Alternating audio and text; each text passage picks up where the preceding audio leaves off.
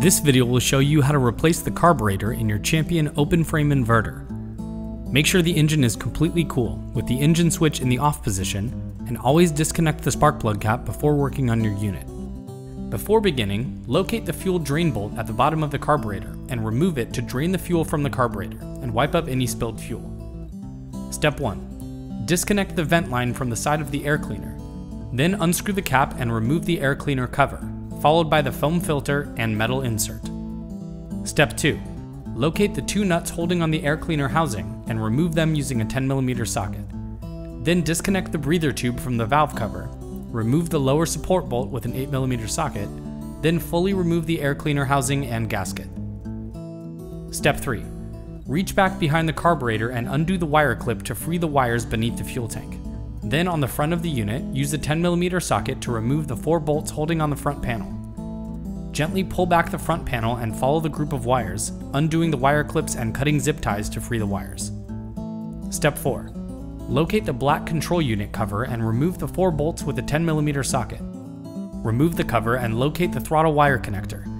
Disconnect it from the control unit and cut any remaining zip ties to completely free the wire all the way back to the carburetor.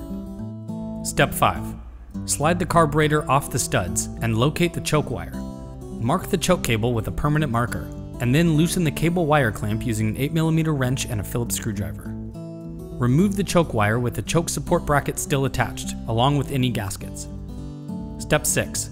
Locate the fuel line and use a pair of pliers to loosen the hose clip and disconnect it from the carburetor. Then you can fully remove the carburetor and any old gaskets. Step 7. Take your new carburetor and attach the fuel line and secure with the hose clip. Then take the choke wire with the choke support bracket, slide the choke cable into position and align it with the mark you made, then tighten the cable wire clamp. Now you can reassemble your unit. Always replace all gaskets in the correct orientation and slide the new carburetor onto the studs. Feed the throttle wire back through the unit and reconnect it to the control unit. Gather all the wires and bind them with the wire clips, then replace the control unit cover and front panel and make sure all bolts are secure. Replace the air filter housing, reconnect the breather tube and vent line, and replace and tighten the 2 air cleaner nuts. Replace the rear support bolt on the back of the air cleaner, then replace the metal insert, foam filter, and air cleaner cover.